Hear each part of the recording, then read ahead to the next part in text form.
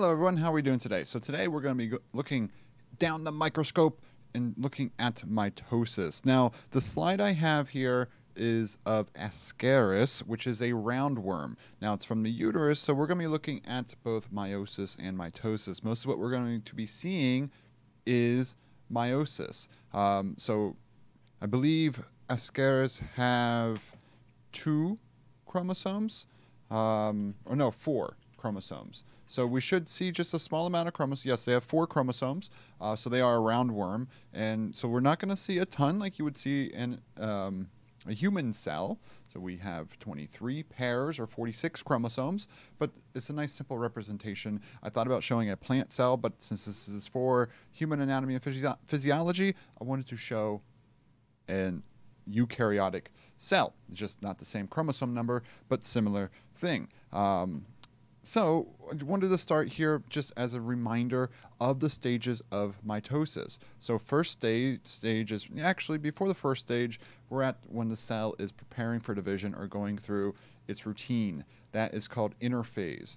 So I want to find that phase today. Now, as I'm going through this, stop and draw each phase on your own. Notice what you're drawing, where the chromosomes are, what the cell looks like, and so forth.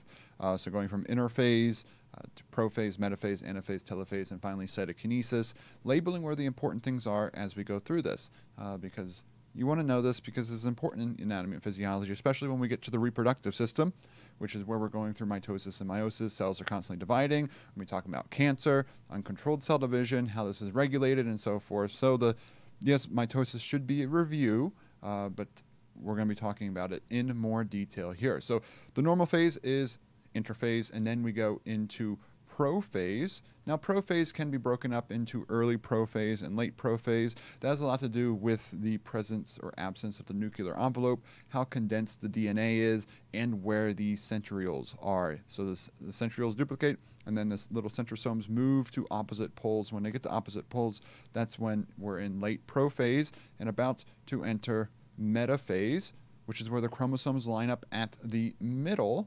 And then anaphase is where they are then pulled away from each other. And then for the last phase, we have telophase. So interphase, prophase, metaphase, anaphase, telophase, or I like to call it PMAT. And then telophase, after the cell division occurs, can also be called cytokinesis, literally meaning cell separation. So I'm going to leave that over there, and then we're going to look at each one and draw them as we go through. So let's see what we can find now. So right now, like I said, I already have the microscope set up right here, and we're looking at an Ascaris roundworm uterus. I am at, 100 times magnification right now. So again, if we are in the laboratory, you would be doing this, finding them on your own and drawing them. But we're doing it like this for the sake of the virus. So I'm going up to 400 times magnification, and I already see something. That looks like, so right there, I know that writing just got in the way, but right there it looks like anaphase, where the cells are moving. Right there, those darker pigments right there, those are the chromosomes. So this looks like actually meiosis 2 of this process. So I see 2 chromosomes on each side moving away. Now, this is also a specific stain for centrioles. So if I bring the pen back out here, and that's why I chose this slide. So right over here is a pair, and then right over here is a pair, and then all these fibers coming out, you can see these centrioles coming out. So right here, they'd be overlapping where they're pushing over each other, and that helps the cell elongate. And so these ones are spindle fibers where they connect, and then you'd also have the ones connected to the chromosomes, of course. So here we can actually see those centrioles labeled in this, and then you also have some asters coming out the back here, which are kind of cool as well. And so we can see that in these images now, and that we can draw over them and identify them where the centrioles are. And that's one unique thing about the staining for this slide right here. Also, we can see if I draw the outline of the cell right here, there's some pinching going on. Let's switch to a different color, pink. What this pinching is doing is this ring of actin.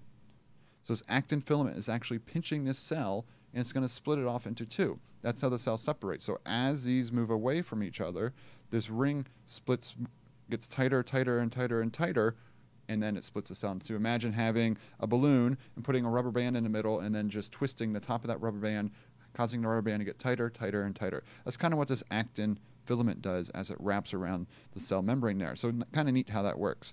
All right, I'm going to erase all this stuff right here. I'm going to leave the words on the right though, but we have now found anaphase. I'd call that a good enough anaphase for us. Ooh, I see another one already.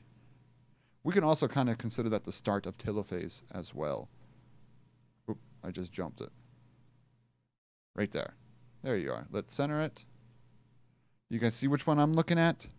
This one right here. So this is a great representation of mitosis. Let's switch back to the green color. Boom, boom, boom. All right, so right here are the centrioles again. And then right here are the chromosomes lined up in the middle. So these spindle fibers will come out, which are microtubules attached to the kinetochores of each chromosome, but this would be the metaphase plate, so to say, right here, or the metaphase line, the line up to the middle. So this would be metaphase. Pretty easy one to identify because you're just looking for them lined up in the middle. Like I said, this does not look like a human cell because we're only looking at a couple of chromosomes. So in some of these, it's only 2 going to each side. So the max are 4 here. All right, so let's erase this one. So we have successfully found metaphase and anaphase. So let's zoom back out here now. Okay, so also we can get interphase out of the way. Interphase is just like this one right here. We don't see any condensation, anything going on. Actually, maybe not that one. Let's see if we can find one that has a nucleus. So understand that this is a section. So when we take this section, and let's draw a cell over here. So just looking at cytology, when you do this section, remember this is 3D. This section could have happened right there on this cell, and that nucleus was down here. So it never actually cut it. So that's why we see some of these cells are empty, because it cut it right there. Or it cut it down here. Or it cut it right on top, and then the chromosomes are right here. So not every section is the same. And here we have a nice line up in the middle. We could just have a spot right here where, imagine that cell flipped, but metaphase lined up in a different direction. So this one over here could very well be metaphase as well. It's just you got to remember this isn't like a textbook, and that's why I want to look at these slides to remind you it's not like a textbook and those pretty images of how everything lines up. We have to kind of look at this and try to spin it, and remember we're looking at things in 3D. So just wanted to bring that to your attention as well, because it's quite important when looking at these. Okay, so let's continue just moving around and see if we can find interphase and prophase. So right here could be a good early prophase. Remember when I said the difference between early and late prophase? So right here, that looks like a nucleus.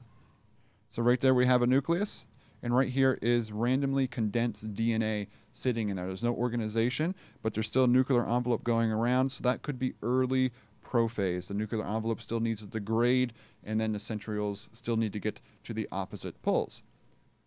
So once that nuclear envelope degrades, so this is considered prophase as well.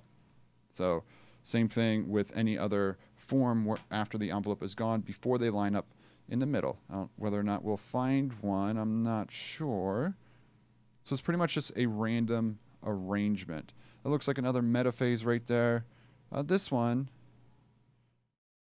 could be a prophase here. They're still working on getting, so there it looks like a pair of centrioles right there. They should be at opposite sides, so that could be early prophase again.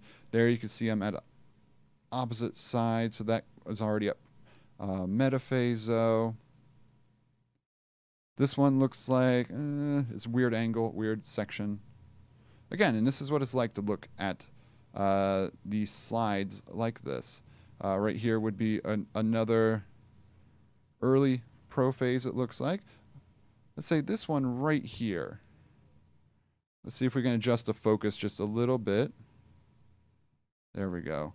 This one could be just regular prophase. No nuclear envelope like this one right here. So it's a good comparison between the two.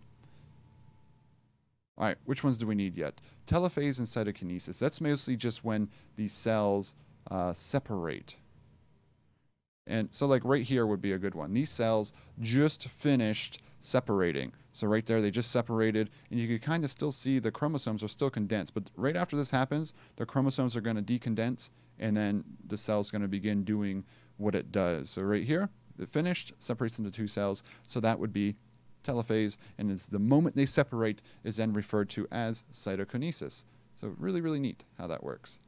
And then interphase, again, is just when the cell is at its normal dividing state, as a nuclear envelope, and the DNA is decondensed in the middle. Now, since this is from the uterus, these cells are usually just going through the phases, so they might not decondense as much. So it might be harder to find an interphase here, if I'm being honest, just because the cells are more actively dividing and going through each stage, or a lot of them probably stall in certain stages too until they get their correct signals to go forward. Yeah. So interphase, I think, will be a little bit more harder to find here. So, ooh, there's a nice metaphase, though. Look at that one. I know we already saw it. But yeah, if I were to draw interphase, because some of these sections could be slightly weird too. So if I would draw each of these in as a review, interphase has a nucleus in the middle, and the DNA is equally spread out, decondensed. Early prophase, the nuclear envelope could still be there slightly, but then you start seeing spots. The spots are the chromosomes beginning to condense. Late prophase, nuclear envelope is gone, but the chromosomes are randomly arranged. Metaphase then, the chromosomes are lined up in the middle. So here, they'd be double. Let's draw this one correctly here. Boom, boom. And then anaphase, they're moving away from each other.